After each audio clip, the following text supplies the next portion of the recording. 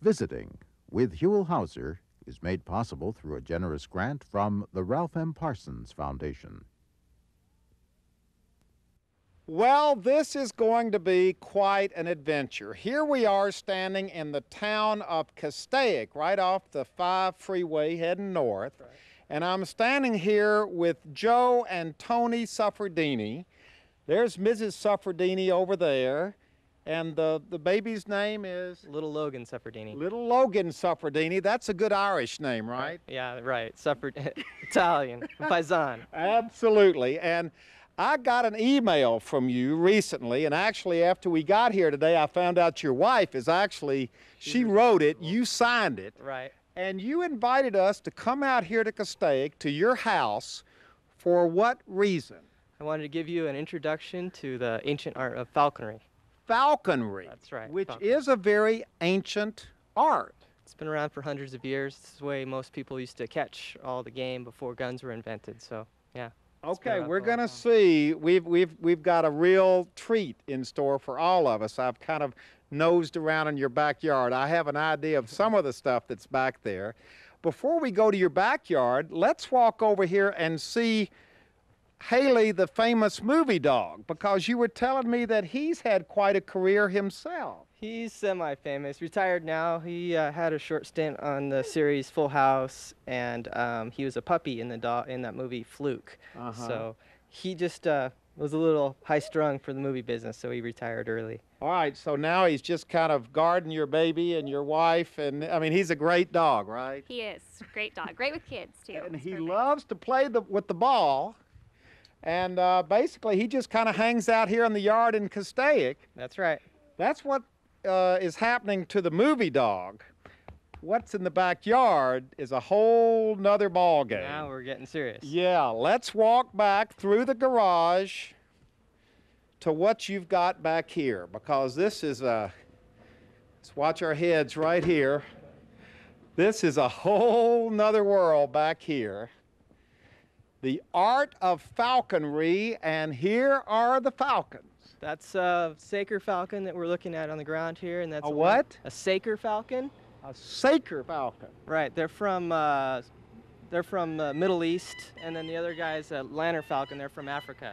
Now, how close can we get to these falcons? Because I can't tell whether that's a noise from a happy falcon or a falcon who's a little upset that we're here. That's a happy falcon. That's a falcon that wants to fly and wants to be with us. So they're tied up so they can't get to us either. Okay, now can you go over and pet it or talk with it, or how does this work?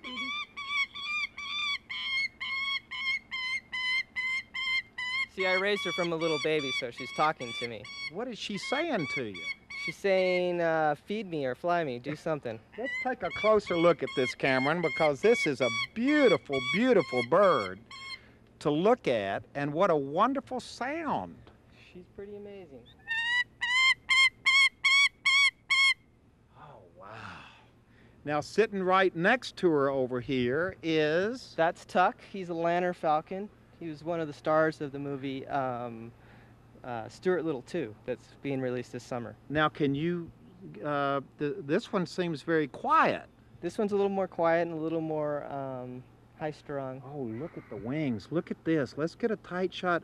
Look how he's bringing his wings out a little bit here. Beautiful little bird, huh? Now, these were, are these basically from Europe, or are they? All the birds I have are all captive bred here in the United States, but they're originally, or not originally, but to find them in the wild, they'd be from all over the world. The birds I have, they're all exotic. Except we got a shed here. Now, Haley doesn't get upset, and they don't get upset with him. They were brought up together, so they all get along. All right, let's go inside, because I've seen this one. This is a beauty. This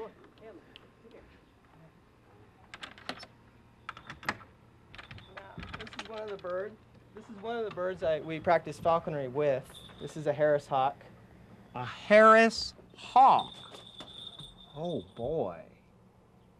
Now this isn't a falcon. This is not a falcon. This is a hawk. Can you go in and get him on your arm or do something with it? Oh, you're putting that thing on your arm. Oh, let's bring him out.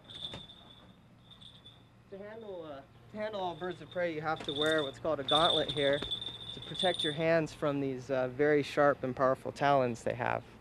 Wow, what a beautiful, beautiful bird. Now, how do you get a comfort level with a bird like this? Because I got to tell you, I think the average person would get a little nervous holding a bird with a look in its eye like that one has. Not that it's a mean, ugly look, but I don't know how you read them. How do you learn how to read a bird like this? And let's get in here, Cameron, and get a shot while Joe's telling us a little bit about this one. I mean, that's part of falconry, is you work with the bird and the bird works with you, and together you develop a partnership that you can go out and hunt and catch game with. And so it's a really time-intensive process to train a bird and to get them used to you and you used to them. So it's just a lot of time invested, really. Now, in the old days, and I guess that, falconry, to me, when I'm thinking of it, goes back to the 1500s, 1600s, Middle Ages. Would a falcon, would a hawk be a prized possession that someone would have? Yeah, absolutely, and currently it's still the same way in the Middle East. The sheiks and the Arabs still prize falcons over all other possessions. So it's still around, in the United States, few of us practice falconry, but it's a sport that Now, keeps is on it going. legal to hunt with them? Yeah. Do you have to get a license, a permit? Absolutely. The permits and licenses are pretty intensive. You have to have a state license, a falconer's permit, and a federal permit, and you also have to have a state hunting license. And how many falcon permits do you think there are in California? There's probably around 500 falconers That in many? California. California has the biggest population of falconers. And without getting too personal about it, I don't need to know the exact dollar amount, but are these expensive birds? Yeah, they're expensive birds. Okay, give me an idea of how much This bird's worth about $600. That first one we looked at was worth $3,000. Yeah. And they can fly away at any time, so it's a little bit scary sometimes. Now, how far, so in other words, now there's no way I could get any closer to this bird than I am right now, right? She's a little nervous.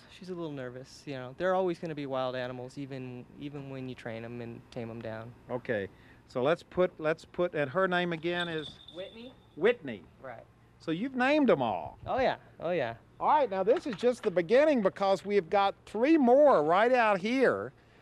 And now wait a minute, this is an owl. Yeah, that's a little owl. That's a tawny owl. Let's go in and take a look at this. Look at this little owl. Oh, Cute little guy, look at that, Cameron. Now that is a beautiful bird. Oh, now see, I don't think she likes Haley being here, the dog. He's not. He's pretty new to this area, to my yard. He usually hangs out Can you with pick Tony. him up? Tony, do you want to talk to?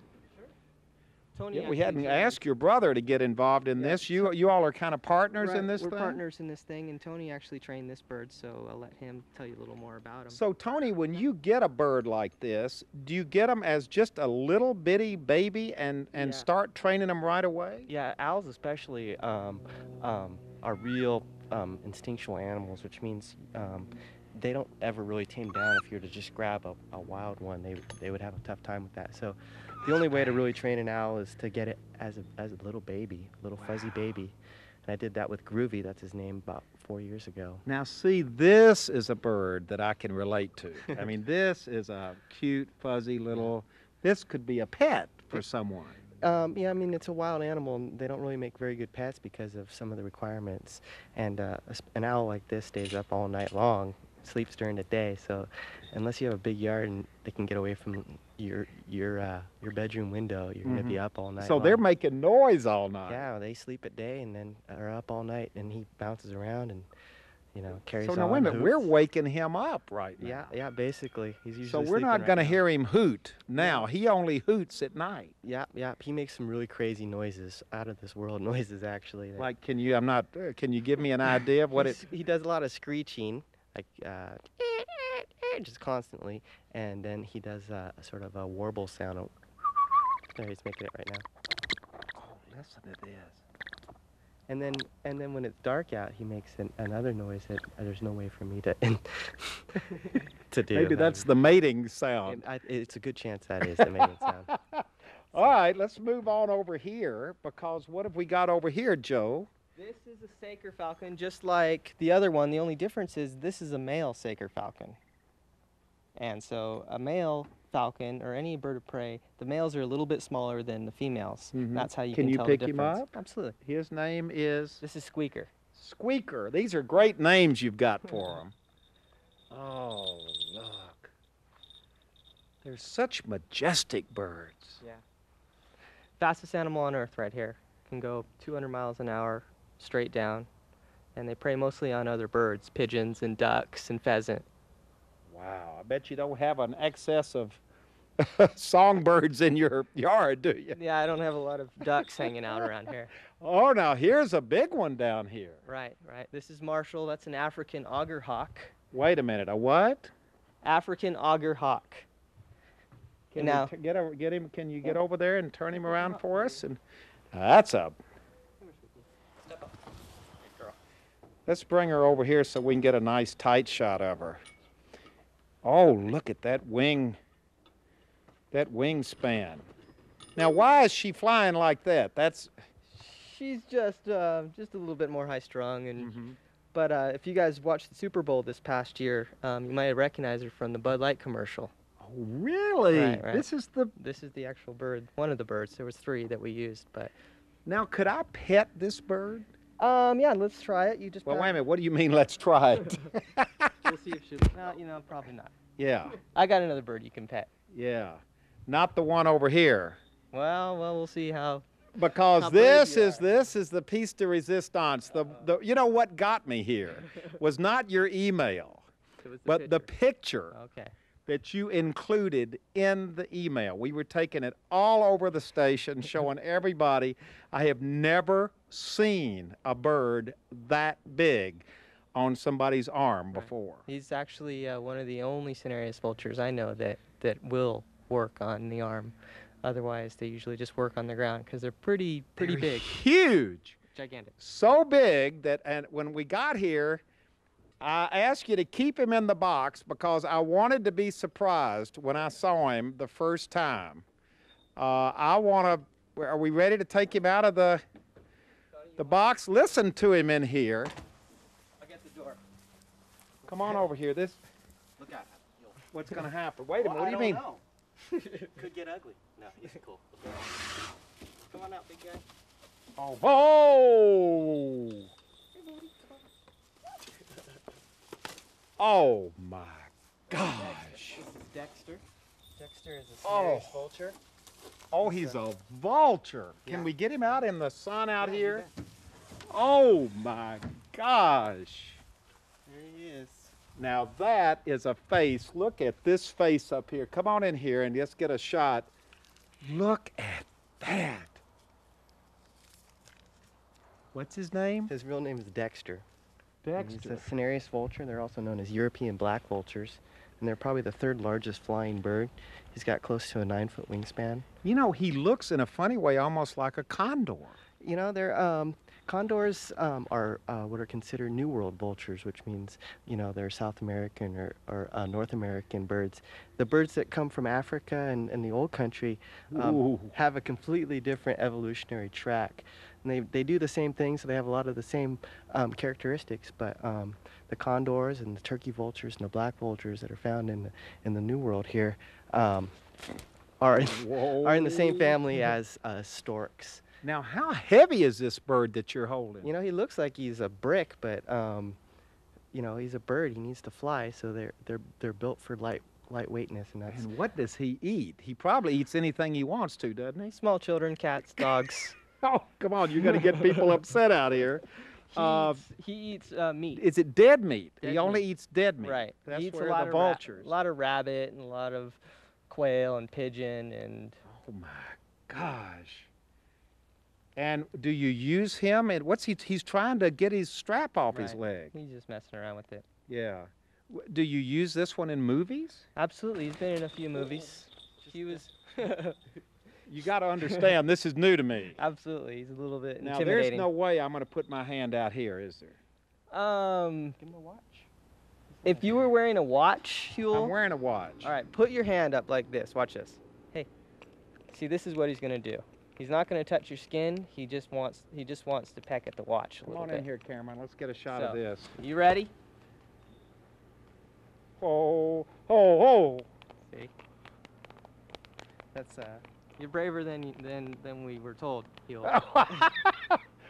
That is amazing. What a weird feeling on your arm. Right, and that's a powerful beak right there. If you really wanted to, he could have ripped the watch right off of your arm. But he's pretty gentle. I hand raised him and trained him, and What do you mean a powerful beak? I mean I got scared the dog down here. I didn't know what this was down here. I mean, look at that beak. It's a big can opener, and he can Look at really. It's really built for opening up the thick hides of cattle and buffalo and whatever else they eat that they find dead in the world, in the wild.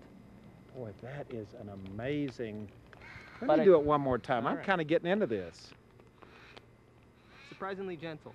Now, he's not after mine like he was yours. You didn't Mine's raise him. mine's a little shinier.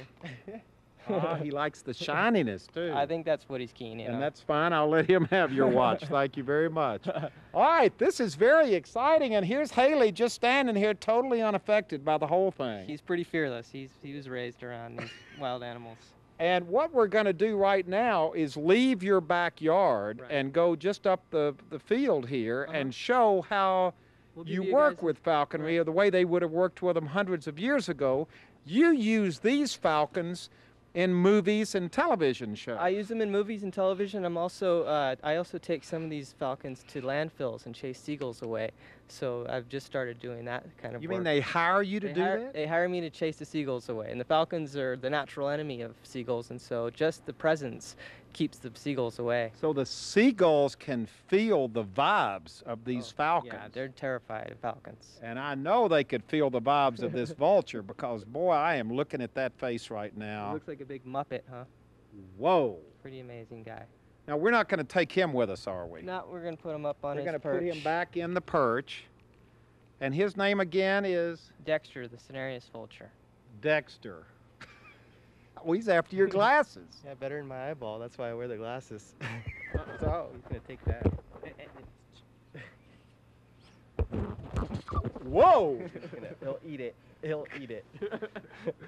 Now, this is very interesting. This looks like something from the medieval days right now. You've Right. got a hood Right. on this falcon. To be honest with you, falconry has changed very little since the Middle Ages. This The only looks thing- like what they would have worn in the This is 1500s. exactly what they have worn in the 1500s. And It- what's the unchanged. purpose of putting a hood on it now? It keeps them calm and quiet and relaxed. And so you can take a wild bird or a bird that's afraid of stuff, and you can hood it, and all the fears go away when the lights go out.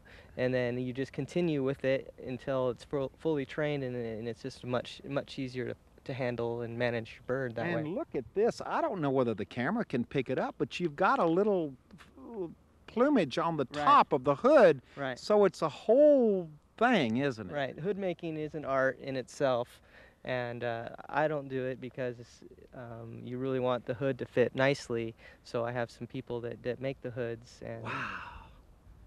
And you've got a little transmitter on this falcon. she's wearing a radio transmitter that can that emits a signal up to 3 miles away. That way, if she does fly away, which is always a possibility in falconry, the birds can take off. They're free to go. If they don't want to come back, if we're mistreating them, they can leave, fly away. But they always choose to come back. But if they do go away and we want to find them, we can track them Well, with what'd you this. say? This is a $3,000 bird? Yeah, $3,000. Yeah, I'd go looking for her if Right, she right. went off. And you were telling me as we were walking up here for this little demonstration, and we're going to get to that in just a minute, that the side of your truck down there said pest abatement. Right. And you had talked about how you're helping keep the landfills, keep the gulls from the landfills, Right. but there are other things you do as well. Yeah, you could take you could take falcons to airports and keep the airports safe from birds flying into the engines of the airplanes, and also vineyards hire us quite a bit to keep the pest birds away from eating all the grapes during the growing season. And you told me that the birds, the falcons, don't really get to eat that many birds because Right. just their presence, the other birds can sense it and Right. stay away. Just the presence of the falcon intimidates the little birds away. So it's really. So they're instinctively afraid of Right. these falcons. They know through the They know. generations. They know. As soon as the falcon takes to the air and they see that silhouette, the wing beat, they just panic and head north, you know. And this is a natural way to have pest abatement. It's kind of like the you know, a cycle of life thing. Absolutely. It's much more effective, it's quieter, it's more media friendly, and so there's a lot of advantages to What do you using. mean media friendly? Well, people don't like hearing the noisemakers, and to really keep birds away, you really have to make an unwelcome atmosphere for them, and these guys really do the job. Just in a natural way, just very flying natural. around. Just or flying just away. sitting there maybe. Just sitting there, just flying, just being in the area, just there, you know, just having the bird of prey in that area. Yeah. Now what's going to happen now, and you've already warned Cameron the cameraman that he's going to have a hard time because these birds fly very quickly. Right, the very fast bird to follow. How fast? This bird will probably be going in excess of 90 miles an hour. Really? Yeah. All right, so what's going to happen? So I'm just going to unhood her, we're going to put her on that post, and I'll call her off, and I'll be swinging what's called a lure, a swing lure, and bird will see that, and it's kind of a cat and mouse game. It that I has play. food in it. The lure has something in it for the it's- bird to catch and eat? No, it doesn't have food now. When I first started training, I had food tied to it, but now it's just become a game. And he knows when he catches the lure, he gets rewarded for catching it. So that's the way it was All trained. right, what's going to happen? We're just following you right now. All right. Well, you guys stay here. I'm going to put the bird up, and then I'll call him off, and then you guys can film Okay. what he's doing. So he's just kind of going to put him on the fence, Tony. Yeah, that's, he wants to be able to, he needs to get a little bit of distance from the bird, and bird needs to get a little distance from He's him. got the hood off now. Yeah, now he's free to go wherever he wants. There's nothing tying him down. So now we're just gonna see what she does. She'll take off and circle around a little bit, and then Oh, look. you can actually hear the wind rip through the wings as she comes by. Let me get a close one here. Now, is she trying to hit the thing that he's swinging? Yeah, she is, and Joe's trying his best to keep her from doing that. Now, if she does touch it, then the rule is he has to give it to her. So he's pulling it as fast as he can to keep it away from her, and she's flying as hard as she can to get it.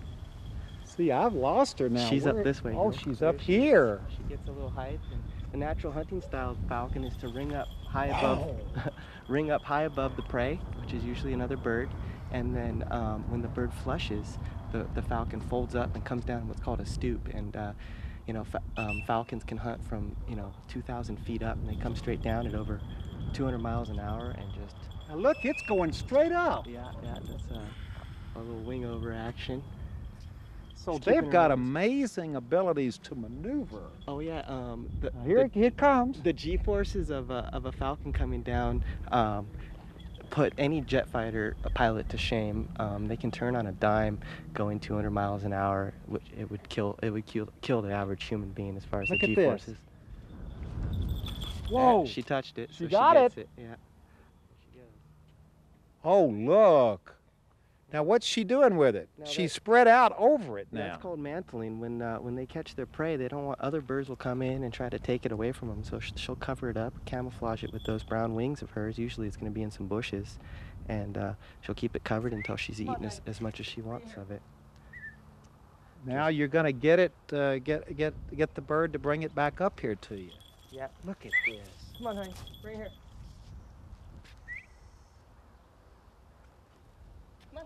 Boy. Oh, look, it has to drag it up that. Yeah, the swing lure has a little bit of weight to it, so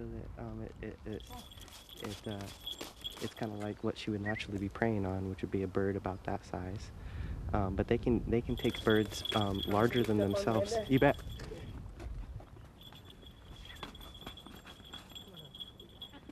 Wow. And you're giving it some, oh boy, we don't want to get too tight on this. She's getting some raw meat to eat now. She's eating some farm-raised quail. Whoa. And that's her reward. That's her reward for catching the lure, and it's also very high-quality food for her. They have to have such high-quality food when they fly like that. Boy, she makes quick work of that too. She's chowing down. Wow. You know, this has been an amazing thing to watch. I don't think very few people watching tonight, I know I certainly didn't know anything about this sport. It's in many ways very obscure, isn't it? It's very obscure, very rare. People kind of keep a low profile. I do it professionally, but most people, it's just a hobby. Mm-hmm. Just a hobby. But it's such an old thing. It has such a rich history Right. to it. It has an extremely rich history, and that's one of the neat things about it. You know, very few things have changed, and you just really follow in the footsteps of many other falconers that have done it for hundreds of years. Wow. Well, thank you so much. Thank your wife so much for inviting me. Let's shake hands. I don't want to. Thank you very much. And we might notice, in case you all haven't noticed, we're talking about some twins right here. Can't tell one of you from the other. Can the falcons tell you apart? I'm not sure. Whoever has some food for them. Oh, probably yeah, that's the main thing. Yeah. Wow, this is amazing to have watched. Thank you very much for allowing us to share this ancient art of falconry. I find it fascinating and exciting, so I hope you guys did too. Well, I know our viewers did. I know we did, and I like the falcons better than the vulture. I hate to tell you. The vulture's a whole nother thing. You were telling me you were going to pick them up, Huell. I don't know. Wait a minute. I didn't ever tell you that, did I? Somebody told me Yeah, I that. told you that. I just thought I'd let you, Okay. have that moment. I understand. But the vulture, in its own way, They has a serve- rich history. They And serve a purpose as well, They clean up the environment and eat the dead stuff, and somebody's got to do it. yeah, this is all natural. It's all natural. It's a circle of life, and it's really neat to be part of it. Really, it's what I Yeah. enjoy. Well, we've enjoyed being part of it Great. today. Out here in Castaic with these wonderful falcons and that ugly old vulture. I'm gonna tell him you told him that.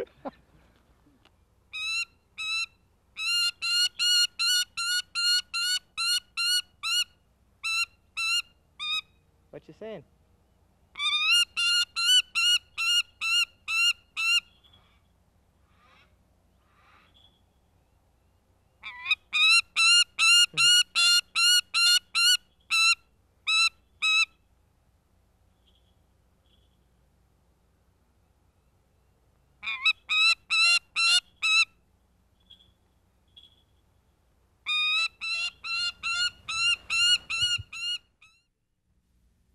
Visiting with Huell Howser is made possible through a generous grant from the Ralph M. Parsons Foundation.